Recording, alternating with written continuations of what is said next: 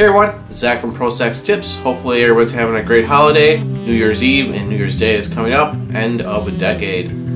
Time just keeps flying by. Today I'm going to show you how I map out a jazz head when I write out horn parts for it.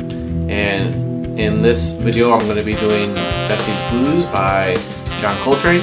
And what I'm going to do is I'm going to write a horn part out for the soprano, the alto, and the tenor sax, and those are going to be the backing chords, comping chords behind my blues solo over Bessies Blues. Alright, let's go take a look at what I've written down. So here you can see, here's the title, who's this by, who's arranged by, and at the top I have the concert ranges of each instrument that is going to be used in this horn comping section. So soprano, alto, and tenor. And below that is where I start writing out the chord changes as we go through.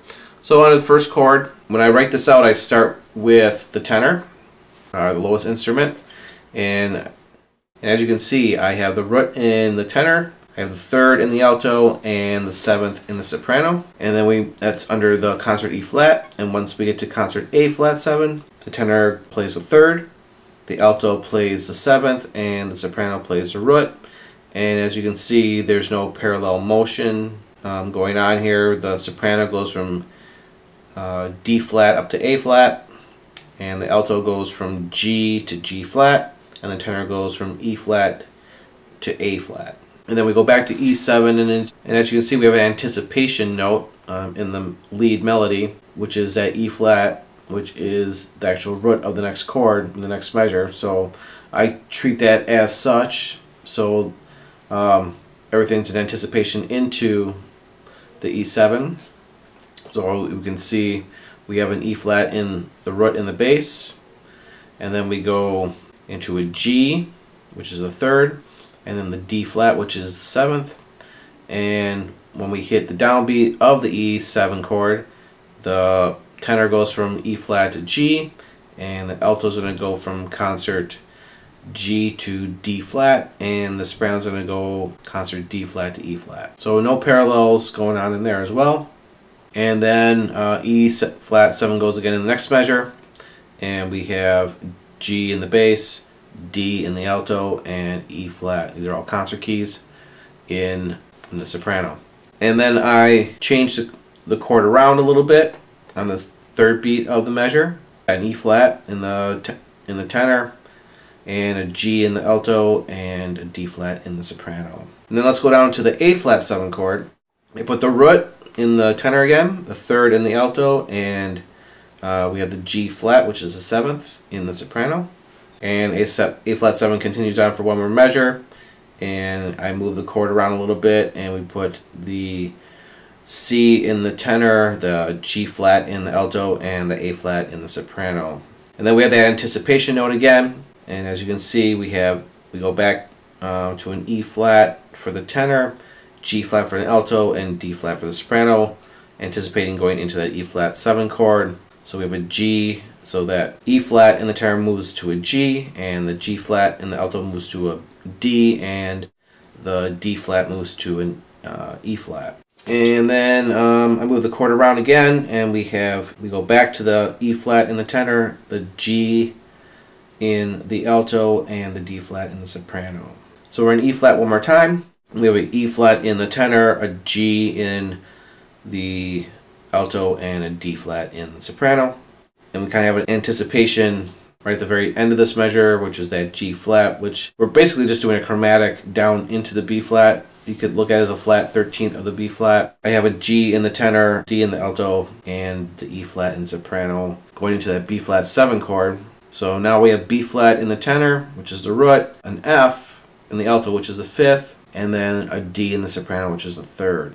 And then I move the 5th to a 7th just to give it a little movement going into the A flat. So we have C in the tenor, the G flat in the alto, and the A flat in the soprano. Then we go back to E flat again, and here's that chord again with the G in the bass, D in the alto, and the E flat is in the soprano. And then we come back to the B flat, Once again, the root into the 7th, which is our A flat, and then the soprano is a D. So there's basic chords that you can put underneath there. If I had my Barry sax here, I would have done a 4-part. I did this quickly, put it together, didn't have much time to practice it, and all it is the 3-part horn harmony behind me soloing over the changes of Bessies Blues. Hope you enjoy it. I hope you learned something, and I'll see you guys next time. Have a great new year. 1, 2, 1, 2, 3.